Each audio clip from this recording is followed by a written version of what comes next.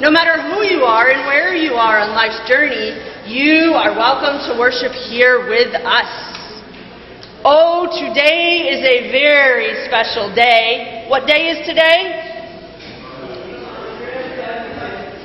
It's our 275th birthday. Woohoo! How many people know how many people actually started this church on this day 275 years ago? Now this is actually a tricky question, but technically, how many people were documented as starting the church? 5. I say it's a tricky question because they say 5 men, because, yeah. So we'll call it 10. We'll call it 10. So 10 people started this church 275 years ago today. Today is our actual birthday. And so, my friends, that is quite a celebration. If we look back on the life of the church, I'm positive we could find times when people went, oh my gosh, we can't afford the oil bill. And there were times when they went, oh my gosh, we can afford our oil bill and 18 people's oil bills. So, my friends, the life of the church is always in flux, and yet we're here, 275 years later. Few housekeepings. Our prayer chain is growing. I do have some more paper in my office, but we will be cutting more paper. If you have paper at home and you have your things on it, please bring them in. We will add them and link them together, and we will have more paper available. Our daily devotionals, Lenten, we're not in Lent yet. Our Advent daily devotionals and Advent calendars are printed and downstairs in packets. Should we run out, just let us know. We will print more. Speaking of Advent, next Saturday is the annual moving of the creche for the front lawn and decorating of the sanctuary. If you are available, we do need more hands to help move it and set it up and then set up in here. If you are available, please email, call, contact Karen Gallman and let her know that you are available. Are there any more announcements? Oh, I was the person who sent out the weekly email, and I am sorry that I didn't switch the bulletin and the wrong bulletin was in there. That was on me. I am sorry. Are there any more announcements related to the faith in order of our amazing 275-year-old church? I do. Sorry. See? It's because I can't actually see you. It's a very awkward spot. Don't sit here. We've had discussions about this pew. Our amazing Reverend Liz Garrigan-Byerly, who is, and I never get your title right, I'm sorry. Executive Minister for Area Conference Ministry. Who is the Southern New England Conference of the United Church of Christ's Executive Minister of Area Conference Ministry, is here with us today to celebrate with us, to represent the conference. And we do know that Reverend Durrell, we are all aware, was going to come, and he is coming on January 7th to celebrate with us. Liz is here this morning. She's going to give us an amazing sermon and help with our communion this morning. But we have a few gifts for Liz. So Liz, if you could come up. Sorry, Reverend Liz. Reverend Liz and I have worked together for 4 years now. So, Reverend Liz, we are Belltown. East Hampton is where the first sleigh bells in America were made, and the factory does still exist here, run by the Bevan Bell Company. They had when was the fire? Because it was before my time.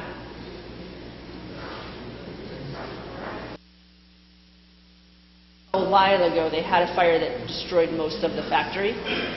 The cast for this bell was found in the remains of the factory, and so they casted these bells for us. Oh, wonderful. Thank you. And a real treasure in our town is the Black Walnut Bakery. And so we cannot send referendum bells and bakeries. Why not, right? This is pumpkin pie bread baked this morning at the Black Walnut. Special for you. Thank you. You're welcome. It's a joy to be here. Thank you. And so, my friends, as we come into our time of celebration and joy, let us take a deep breath.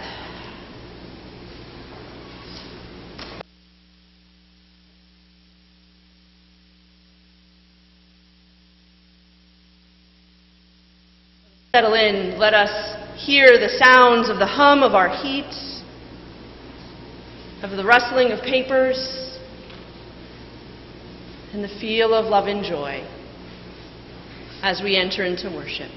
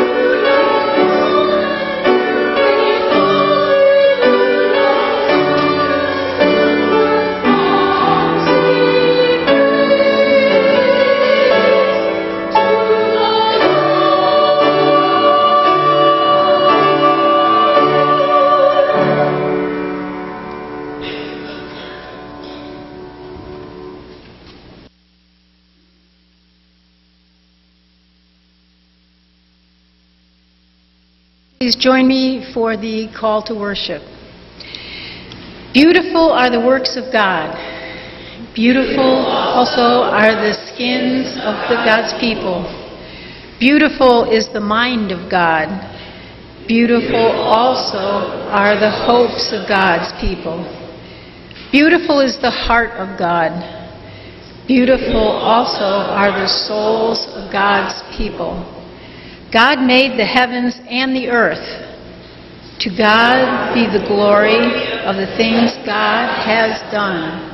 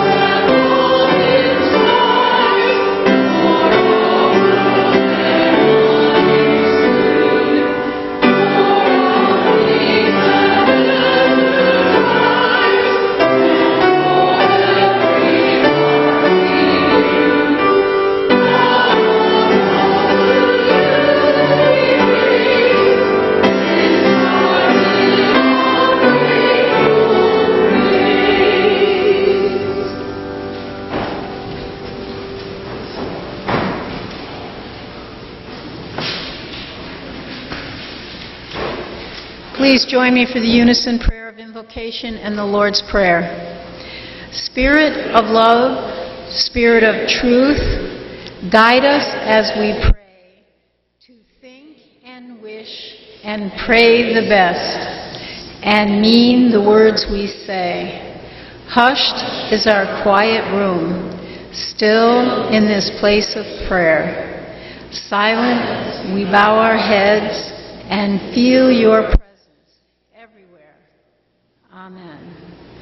Let us now pray together the prayer Jesus Christ taught us. Our Father, who art in heaven, hallowed be thy name. Thy kingdom come, thy will be done, on earth as it is in heaven. Give us this day our daily bread, and forgive us our trespasses, as we forgive those who trespass against us.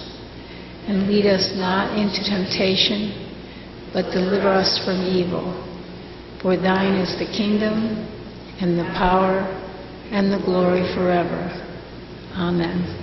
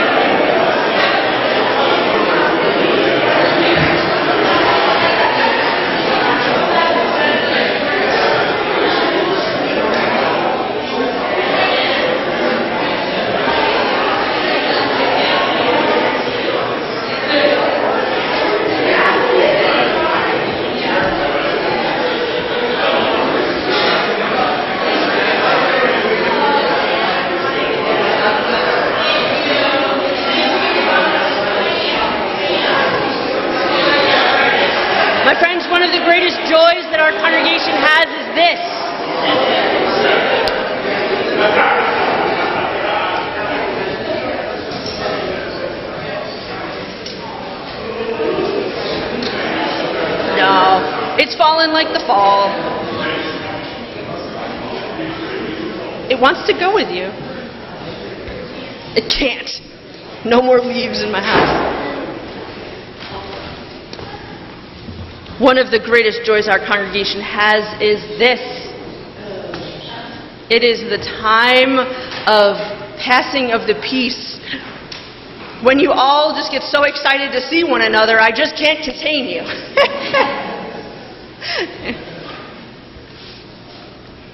And yet every week we come together with joys and concerns, hopes and sorrows.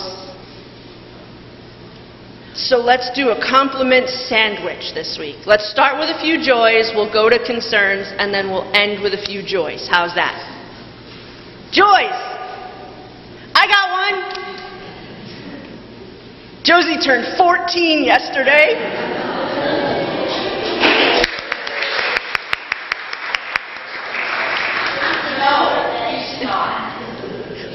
I accidentally ran into Josie in the red door, and as I walked through the door, I went, "Oh, Josie, happy birthday!" And the entire store started singing happy birthday to her. Alka! Oh.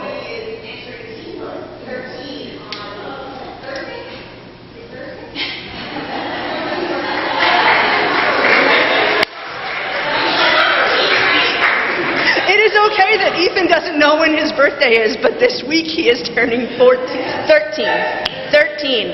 Any more birthdays this week? Or like in the past few weeks? All right. Yes. My aunt turned 99 on Thursday. Wow. And so yeah.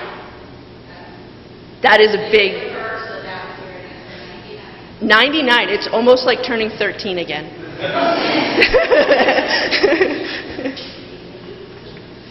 Another joy. Abby, you got a joy. I know you do. I just saw you talking. Oh, well, I love you too. And your mom. Joy. I saw a hand. All right, hold the rest. What concerns do we come with today? Yes. The young woman that I've been asking for prayers for, she is home, but it is still going to be a long road because of nerve damage and having to be weaned off some very high medications. Continued prayers for Kim's friend, who is on the road to recovery, but it is a long journey. Cindy. First, my mother, who's 95, that her health is starting to fail. So she's, just prayers for her. Prayers for Cindy's mom as her health is 95. Yes. Prayers for my nephew, his wife, and nephew. Prayers for Christine's nephew and his wife, and anyone navigating difficult and hard pregnancies. Yes. Prayers for me as I'm navigating new medication and Prayers for Alka as she navigates her health concerns, new medications, and the process of being in a new moment.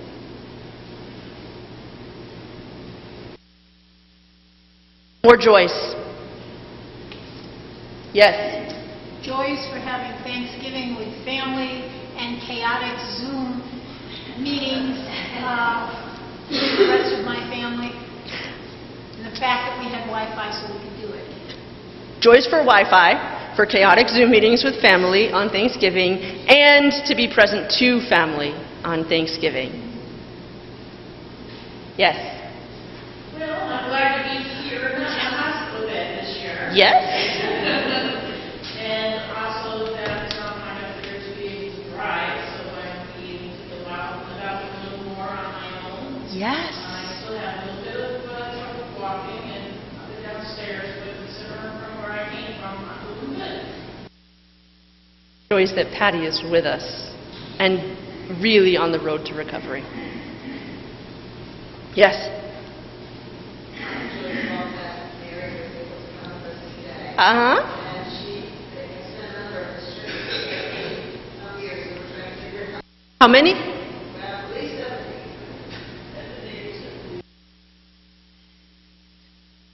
But you're only 50. Joys that we have longtime members like Mary who are able to join us today. Yes. That is perfectly okay. Stand up. You can stand on the pew. Go ahead. What type of dog takes a bath? I don't know. A shampoodle.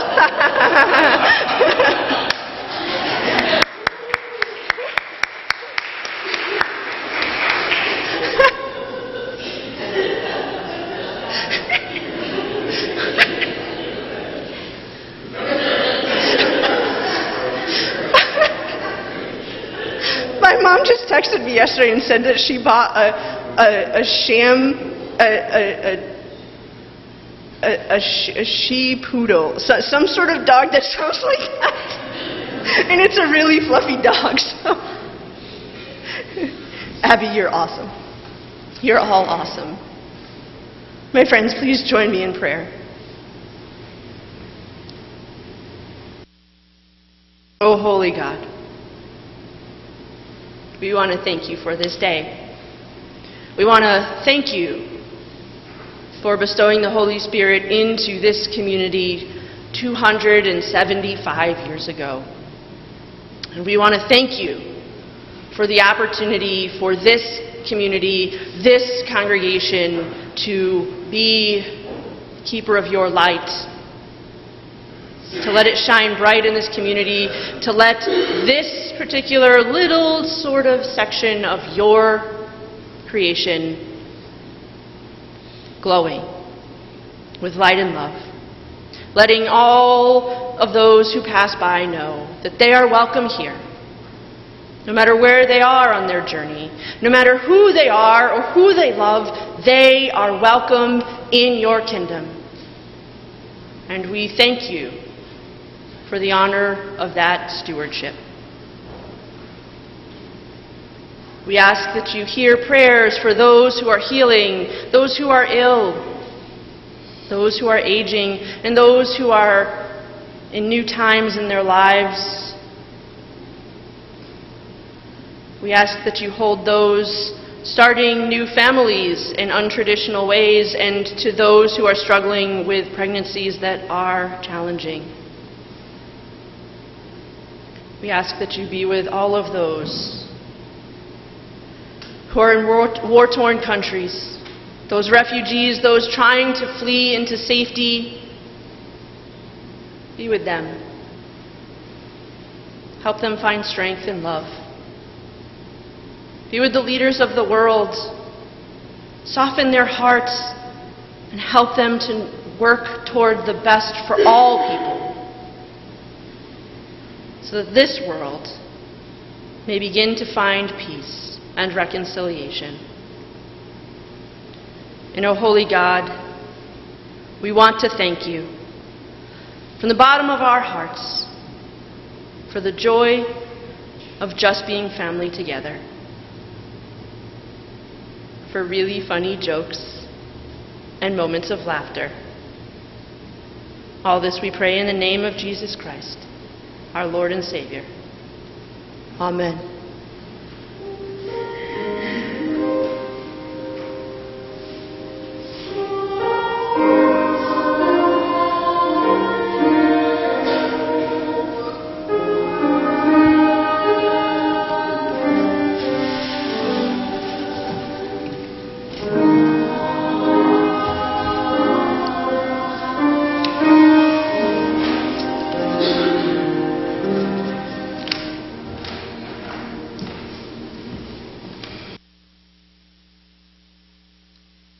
The scripture for today is Philippians 1:3-11.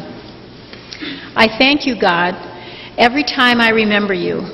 In all my prayers for all of you, I always pray for joy because of your partnership in the gospel from the first day until now, being confident of this, that he who began a good work in you will carry it to the completion until the day of Christ Jesus.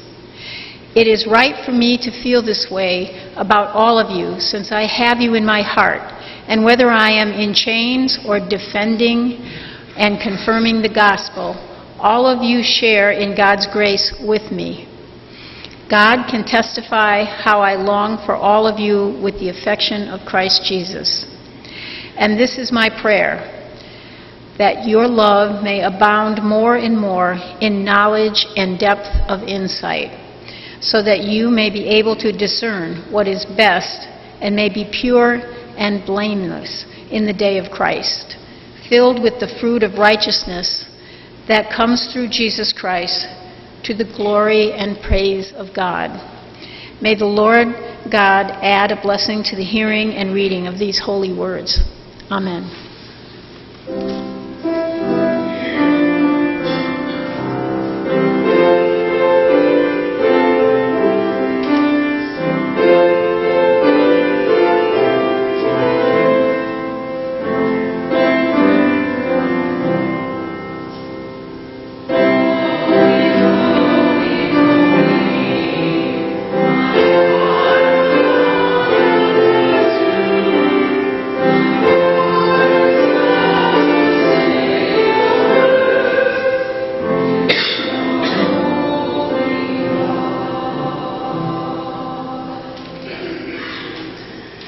Well, grace and peace to you, Congregational Church in East Hampton. It really is truly a delight and privilege to be here with you today. Those words that Jackie read from Paul's letter to the church in Philippi, I wanted you to think, I should have told you this beforehand, think about them as words from the wider church to you today. Because Paul would have written them in that sense. Paul liked to use the royal I language, if you want to think about it that way, the royal we. He wrote on behalf of the apostles, on behalf of all the churches across the Roman Empire, whether they knew it or not. He was writing on their behalf. And as I chose that scripture for you this morning, I imagined it as the wider church's prayer and blessing to you. I bring you greetings from the wider church, from Reverend Darrell Goodwin, our executive conference minister, who will be with you on Epiphany Sunday. From your area conference minister, Reverend Isaac Lawson, and the entire Southern New England staff, board of directors, the Middlesex Association. And I want to thank you on behalf of the wider church for your partnership in ministry with us. Through your proportional giving to the conference and the national setting and the Middlesex Association, through your participation in conference events and your support of your pastor being a delegate to General Synod this past summer, for your prayers and shared ministries and all of the ways you join with us in living the love and justice of Jesus. It is so good to be in covenant with you. 26,457 gallons of milk collected, and 5,210 pounds of cheese made from it. 61 tomato steaks pounded in the ground in June, and 31 removed unbroken in October. 12 softball games with 8 home runs. 26 guests receiving financial aid. 12 of them moving on to independent living. 2,179 gallons of maple sap collected, only 259 of which leaked out all over the shoes of those who collected them. These are just some of the examples of what might have been shared at a Thanksgiving harvest report at Gould Farm. In my early 20s, I had the honor of working and living at Gould Farm, which is a therapeutic community for adults with mental illness. Nestled on 750 acres of woods and fields in western Massachusetts, the farm combines clinical care, community, and meaningful work to enable guests, which is what we call those receiving treatment, the ability to find recovery from and manage their significant mental illnesses. Thanksgiving is the major holiday at the farm. I was on the team responsible for setting up the very small old spaces for 100 guests, and it was always a puzzle to fit them all in. And while people come for the community and the food, the harvest reports really steal the show every year. Every work team at the farm, from kitchen to clinical, farm to garden, the cafe to forestry and grounds, gives a harvest report after the meal is over. Creativity and humor are strongly encouraged, and reports range from skits to songs to poems. And while not required, almost all of them end up doing some kind of number accounting like I started the sermon with. But the numbers themselves never really mattered as much as what they represented. They represent countless minutes of learning to function while managing mental health symptoms. Countless hours of not being stigmatized or shunned. Countless days contributing to community, and countless weeks finding peace, connection, and meaning in everyday life. Countless ripples of healing and wholeness spreading through individuals, families, and communities. Just imagine your harvest report, Congregational Church of East Hampton. The number of Sunday worships that have happened in this location over 275 years, which, give or take a few off Sundays for pandemics and wars, would roughly be 14,300. The thousands and thousands of miles you have traveled to mission trips to South Dakota and beyond. The literal tons of food you have collected and distributed through the town food pantry, and the thousands of volunteer hours dedicated to collecting, organizing, and distributing it. The number of plum puddings you shared at your annual festival, and perhaps the number that were just secretly put in the trash afterwards, never eaten. The pieces of confetti that are still found in your radiators and your carpet a month after Easter. The hugs and meals shared with each other in times of grief, illness, and celebration. The number of jokes told in worship. What a harvest you have brought in, church. I'm sure that this year of reflecting and celebrating your anniversary has brought up all sorts of memories and recollections. So much to celebrate. So much of which you should and can be proud. Even some tender spots.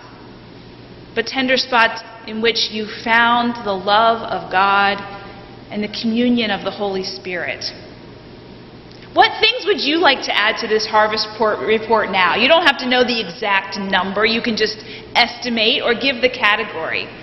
What things should we add to this harvest list? Number of baptisms and weddings. Number of pumpkin breads made for the food pantry. Pumpkin breads made for the food pantries.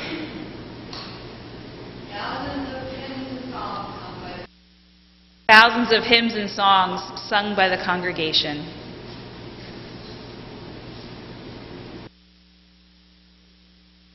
The fairs. I don't even know how you would tally up the amount of time and energy that people have poured into church fairs.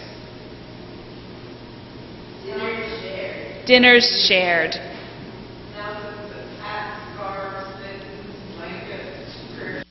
Thousands and thousands, maybe even millions of stitches in all of those shawls, prayer shawls, scarves, hats. These lovely little packets that you have in your pews, this is the first time I've ever seen that at a church, and they're wonderful.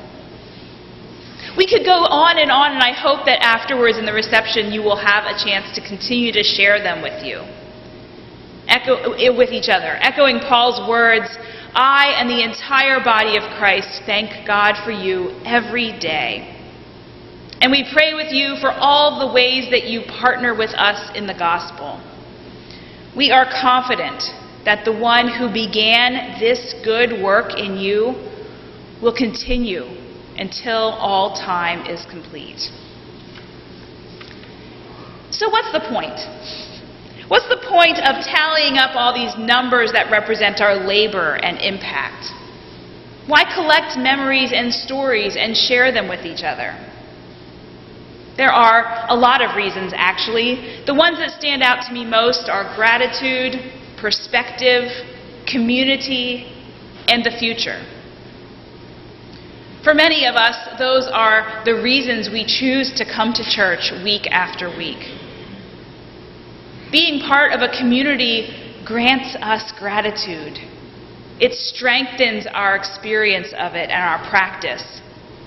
It's a place where we come to step away from the world and gain perspective. And it's fundamental to our sense of community. But we, the church as a body, the body of Christ itself, needs these things just as much as the individuals who grace our doorsteps do. So I want you to think now about yourself as this body. Because we, the church, need to feel and express deep gratitude to God, who calls us forth into this world, who entrusts us with the ongoing ministry of Jesus and accompanies us as we carry it out. That experience of gratitude strengthens our relationship with God and the entire body of Christ.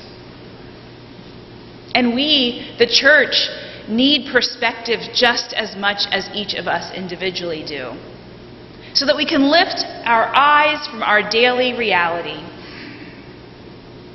Many churches, not only in the Southern New England Conference, but across our denomination and across what we can traditionally call the mainline church, these days are struggling to find enough volunteers. Our pews in our Sunday school classrooms don't look like they did when we remember them from years past. For many of our churches, stewardship and fundraisers are not keeping up with the costs of being the church.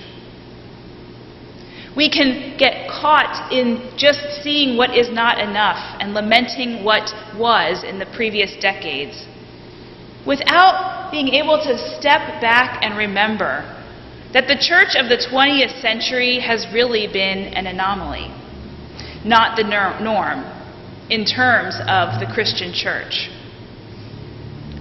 Gathering a perspective as the body of Christ allows us to situate ourselves more in God's time instead of our time. In God's time, where mountain ranges are born and grow old and diminish, where the life of one man from a small backwater town, gone now from the earth for almost 2,000 years, continues to resonate and reverberate around the globe. That's God's time, church. We need to see ourselves in it. And we, the church, need community. We need to be in relationship with other churches and other members of the body of Christ who share our mission and our faith, who can support us and whom we can support. Because the gospel of Jesus Christ has never been just ours. It hasn't been just ours to proclaim or uphold in this time or place or anywhere. Indeed, we cannot do it alone. We need each other.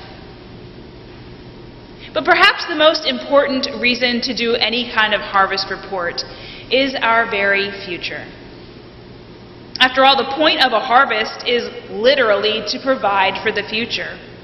We don't gather up grains and vegetables, fruits and meats, and preserve them simply to honor the past. We do it to literally nurture and keep us alive for the future. Recognizing our harvests and celebrating them does the same thing for us, church.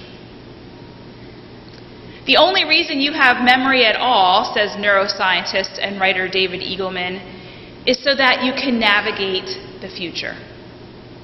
Memories are our brain's way of holding on to important information and learning so that we can literally survive and thrive. Now, every once in a while, it's a literal blueprint. Ouch, I remember touching that hot stove as a kid and I will never do it again. But more often than not, our memories translate meaning and purpose. value, and imagination. The same is true not only for us individually, but for us as the body of Christ. So I'm going to go back and pick on those plum pudding festivals again. Your fond memories of those don't mean that you need to bring back the plum pudding. But your memories remind you that you value generosity and connection with each other, with a large dash of playfulness. So what do those values mean for your future? For the ways you want to continue to build community among yourselves and also among those who have never known that history and that memory. The history of your church is deeply tied to this town, from its colonial foundings as an establishment to the Bell Factory. Indeed, it is still the gift that you give your visitors. But that doesn't mean your mission is tied to the form of government of this town or its economic structure. It does mean that your mission is tied to the very lives and needs of those who call this home.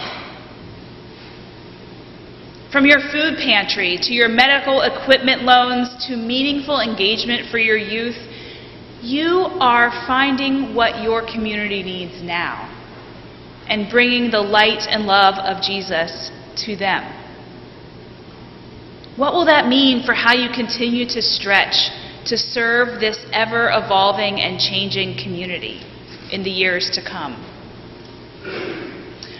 A newer memory that you've created is using these beautiful and amazing homemade apple cider donuts and apple cider and apples for communion.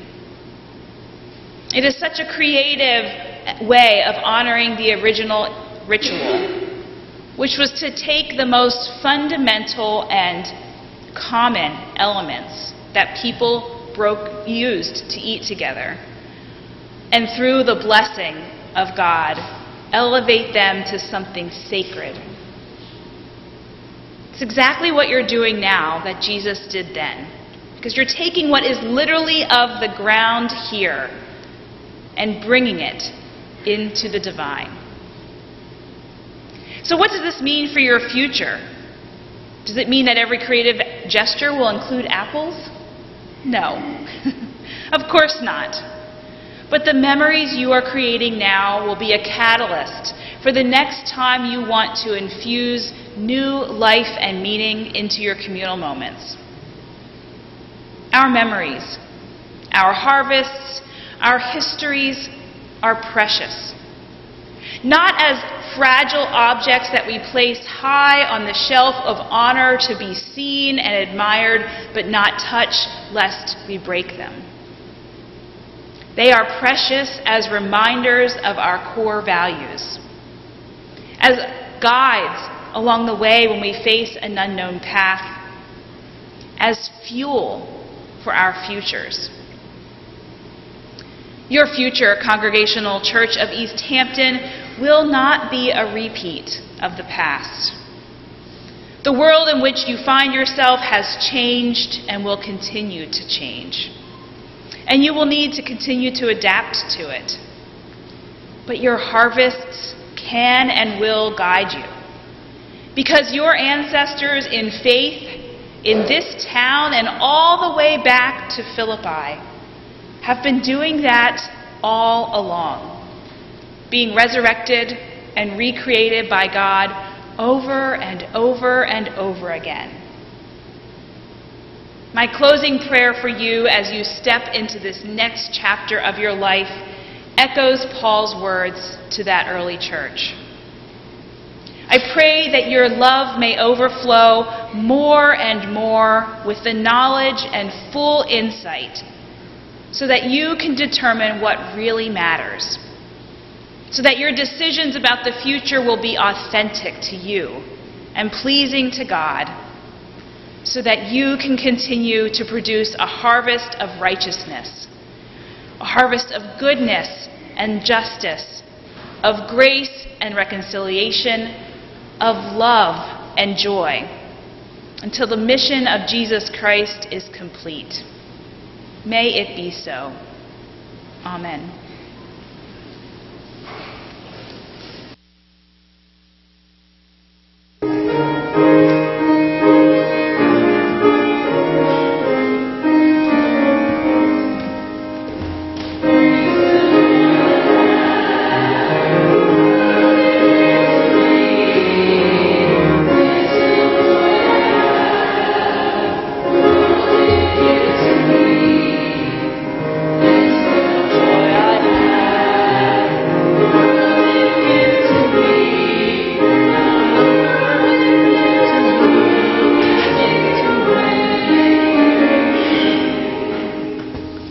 This little joy I have, the world didn't give it to me, but God did, and I'm so joyous to be the minister of such an amazing church.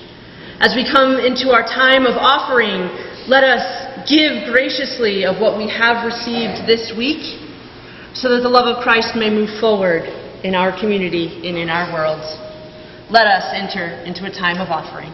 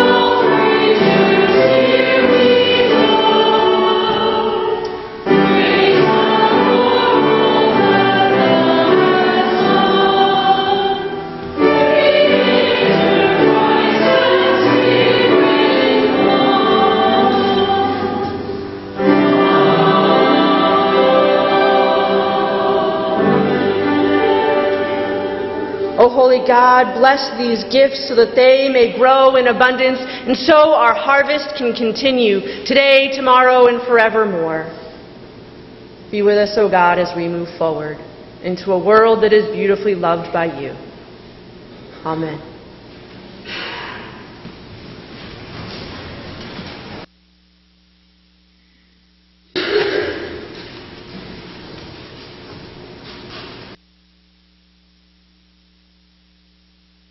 My friends, God loves us, and God's love has sustained us not for judgment and oppression, but rather for hope, for peace, and for justice. Therefore, my friends, let us confess our sins together. Loving God, we confess that we have sinned against you by not honoring you or one another when we place your injustices before you. It is your love that sheds light on our wayward deeds.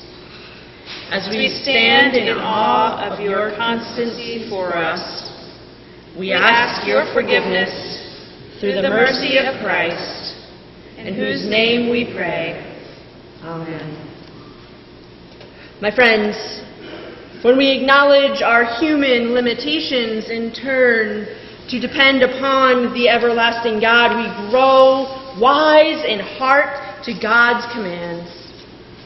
My friends, you are free to love and to be loved.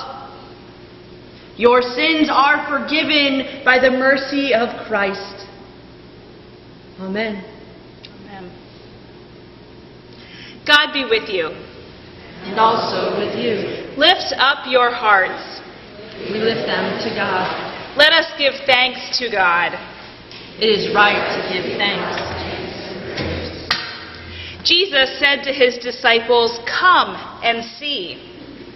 He didn't reference check them before extending the invitation. He didn't ask them a series of questions to prove themselves. He didn't quiz them on their temple attendance or their Torah knowledge. There was no prerequisite for his invitation. Friends, the same goes for you, for me, for all of us.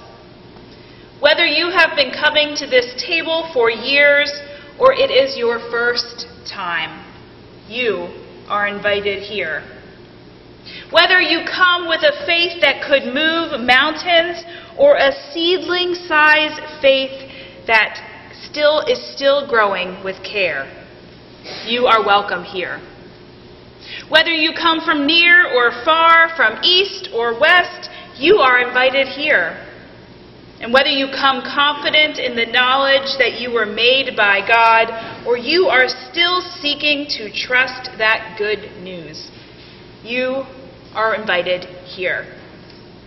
All of you, all that you are, your faith, your doubt, your hope, your fear, all of you is invited here. We have an amazing story to tell all of you today. We think it's the greatest story ever told. It is a story about compassion and mystery, grace and forgiveness, humility and unconditional love. If you've never heard this story before, I ask you to listen. What do you hear today? And if you've heard this story before, I ask you to maybe put on a new hermeneutic. And what do you hear anew in this story in our time and place today? My friends, this is a story about a man named Jesus. You see, it was Passover, and Jesus had gathered in the upper room with his friends, the disciples. And as they sat around the table, Jesus raised his hands and he offered a prayer. Baruch atah Adonai Elohim, praise you, God Adonai. Bless this bread and the fruit and the vine, and bless us in our drinking and eating at this table. Strengthen us by this meal that we might be fed and made whole. In your precious name we pray. Amen.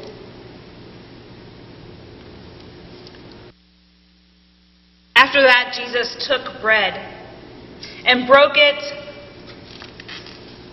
and gave it to them, saying, "This is my body, broken for you.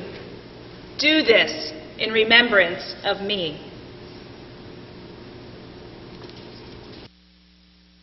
Even though his friends didn't really understand, they ate anyway.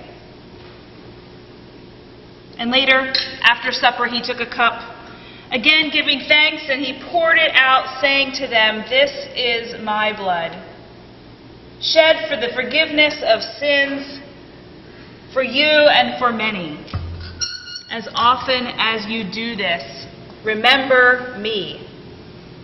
And again, not fully understanding, they still drank together. Now, friends, there may be some of us here today who might not feel welcomed or worthy to come to this table.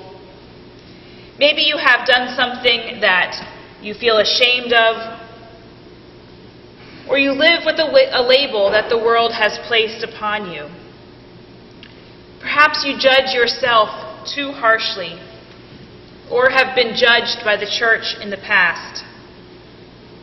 But the truth of this table and the one who is in charge of it, Jesus Christ, is this: there is a place here for each and every one. There are no barriers or fences or boundaries.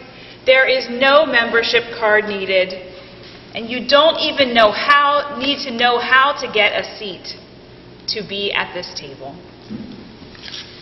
Jesus welcomed all to this table, and to make sure that there are no boundaries at this table, we today have cider donuts,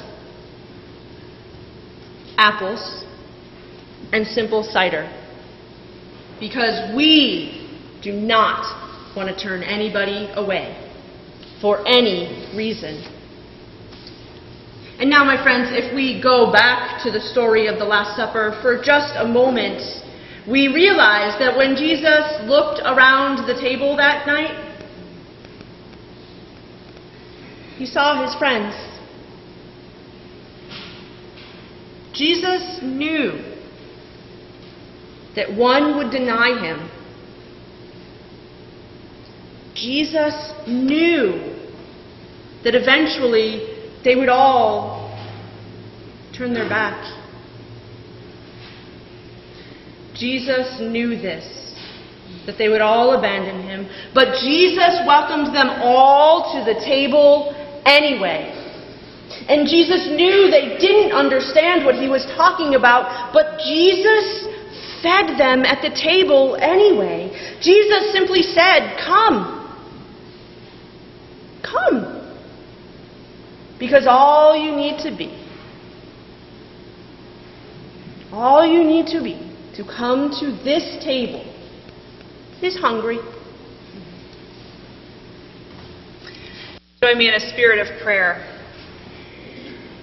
Oh God, we ask that you consecrate, therefore, by your Holy Spirit, these gifts of bread and cup, of donut and fruit of the earth, that we may receive them at this table, that we may offer you our faith and praise, that we may be united with Christ and with one another as we partake.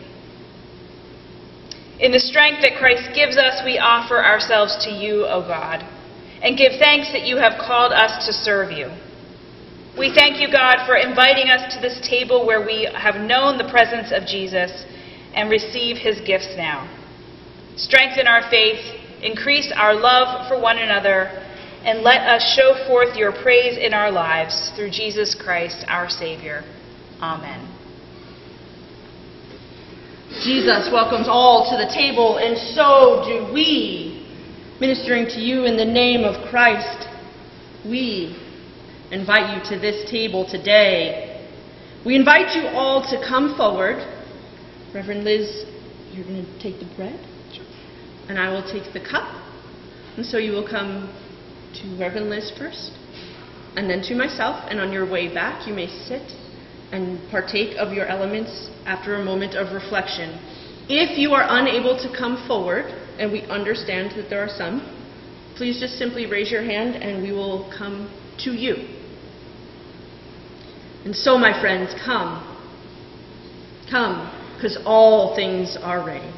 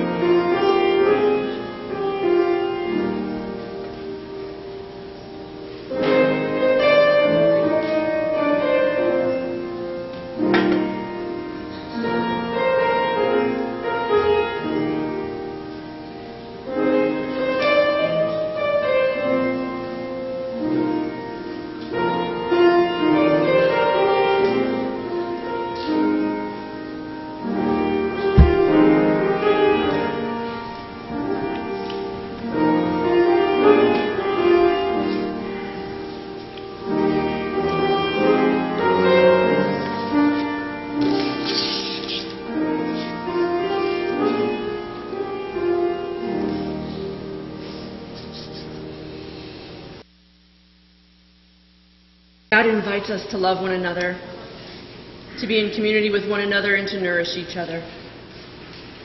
Let us together say our unison prayer of thanksgiving. Loving God, we thank you for all that you have given us, and praise you for your astonishing goodness. Receive the dedication of our hearts, minds, and bodies for the ministry of your church. Bless us for the work of your kingdom, and give us wisdom to shine our light in all the spaces most needed. In Jesus' name we pray. Amen. The best part about communion is it all has to be consumed, so it will come downstairs with us. My friends, in celebration, let us sing our sending hymn, This Little Light of Mine, number 525.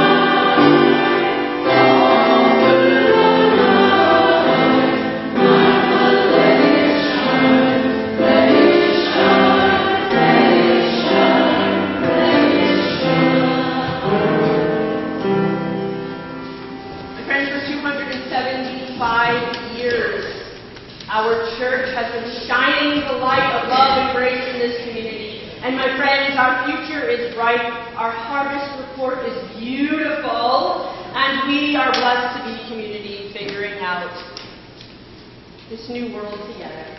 My friends, go in peace knowing that you are a beloved child of God and that you have the ability to bring light and love into the world, today, tomorrow, and forever.